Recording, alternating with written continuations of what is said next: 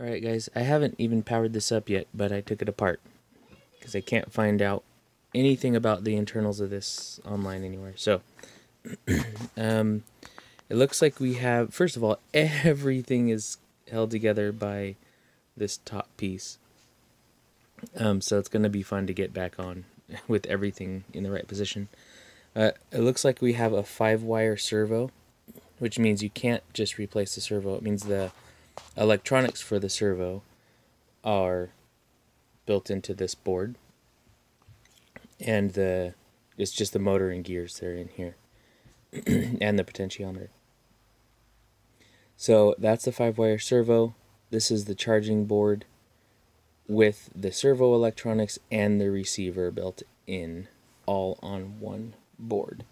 It looks like, so this is the power in and there's a switch underneath here, and it looks like, oh wait, yeah, and this is the camera cable.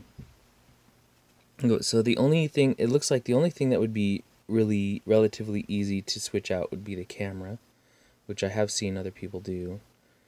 I don't know if it's necessary, but this one PCB is charging, receiver,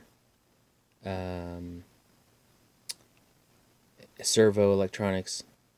The camera comes into here, but this is the VTX board right here. So there's only basically two components to electronics here, and that's the VTX on a separate board and the everything else on the other board.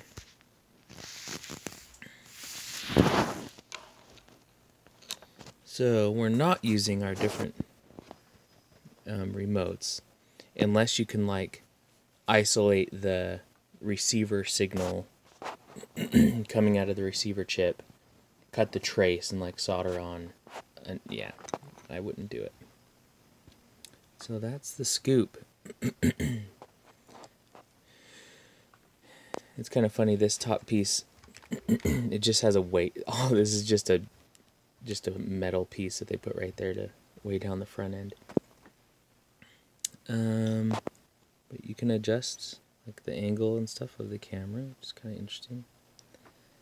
But that's a quick look at the internals, since I couldn't find this anywhere online, if you're curious. It does look like you could get, the one upgrade that might be worth doing is getting this to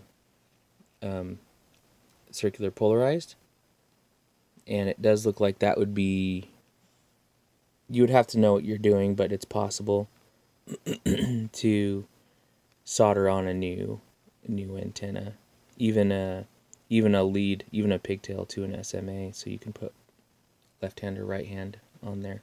It might be worth doing for maybe 2 of us, so that we could go with 2 people on left hand.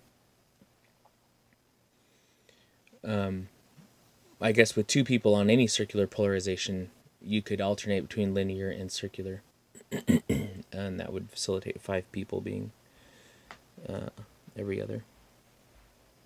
Well, that's it for a quick look at the internals there.